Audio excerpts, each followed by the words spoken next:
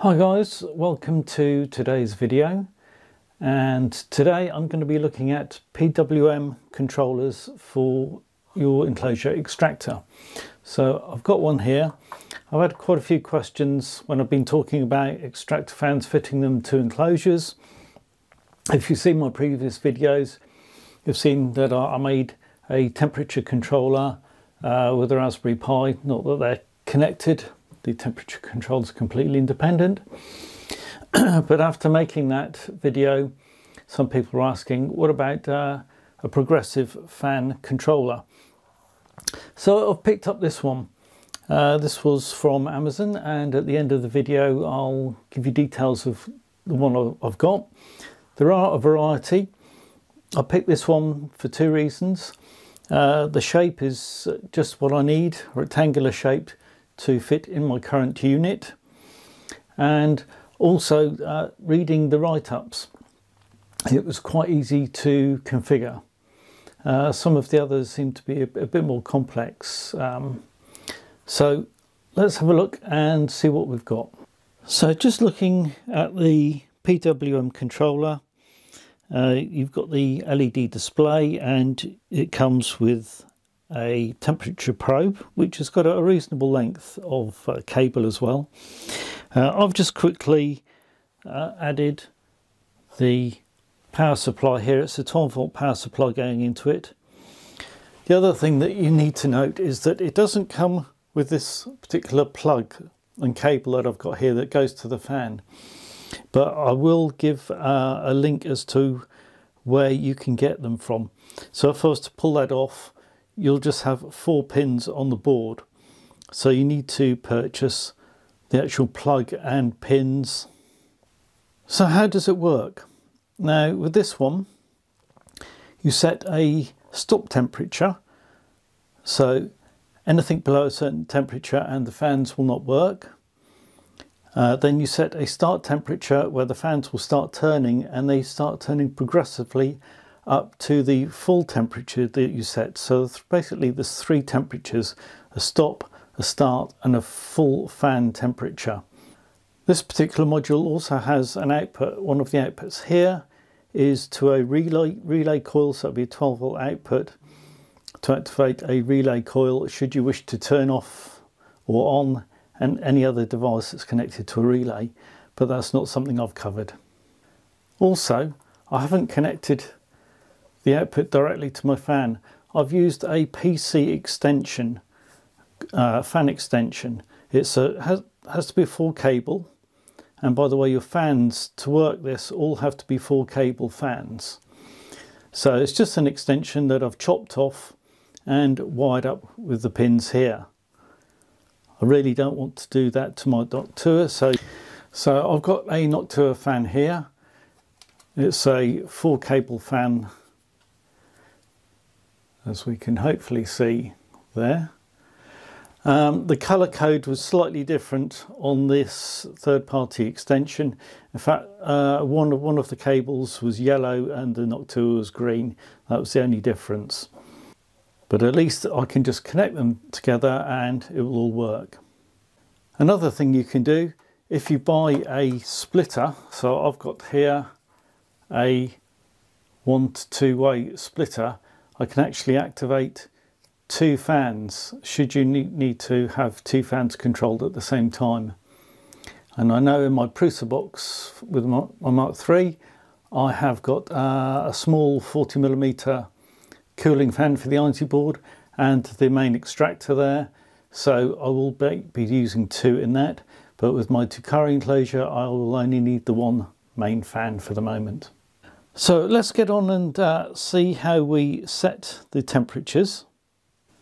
So to set up the temperatures, we've got 3 buttons here, a plus, a minus and an OK button.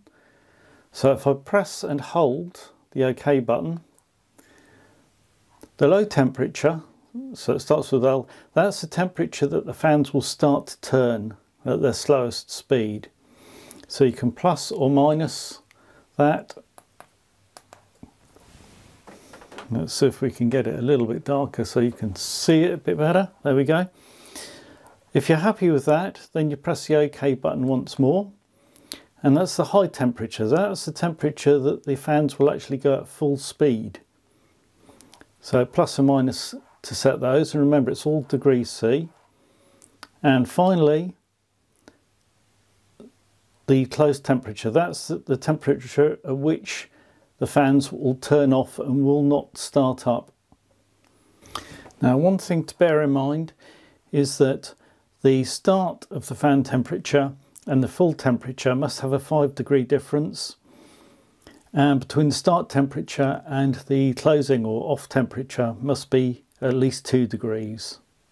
So now that we've set all three, let's have a look and see how it works in practice. So we have the probe, we have some extremely warm water, that's probably a bit too hot, and we have some cold water. We have two fans, a 40mm, let's turn that around a bit, and a 120. So the closing temperature was about 22, but I think the start temperature was about 25. So if I just dabble it in there a little bit, there we go, it's starting straight away. But it's not at full power.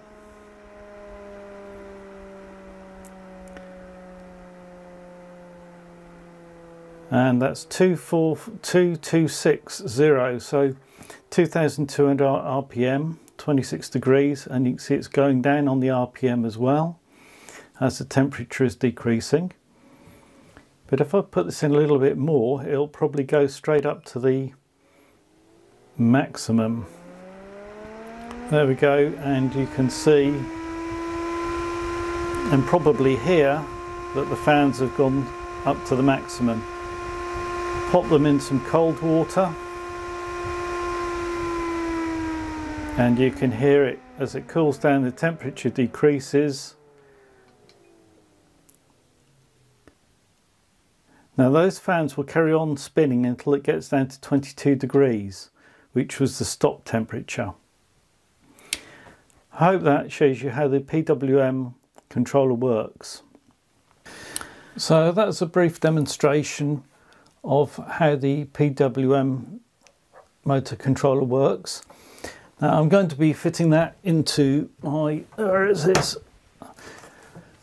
My previous controller enclosure. So I've printed a new front. That should just pop in. If anyone wants the STL to this, I'll include it in a link shortly. So I think I'll be preferring this to the previous controller, with having the facility to vary the speed. Right, so if you liked this video, please do a like and a subscribe, that would be really appreciated. Links to this, as I mentioned, will be in the description. Same with details of the fans. I do recommend the Noctua fans. And also, let me just lean over a little bit.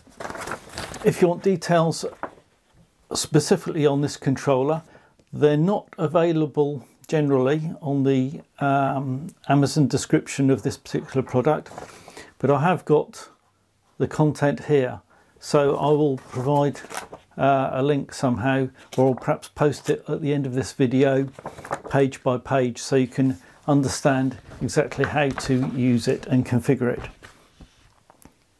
Great, well, thank you very much again, and look forward to seeing you again soon.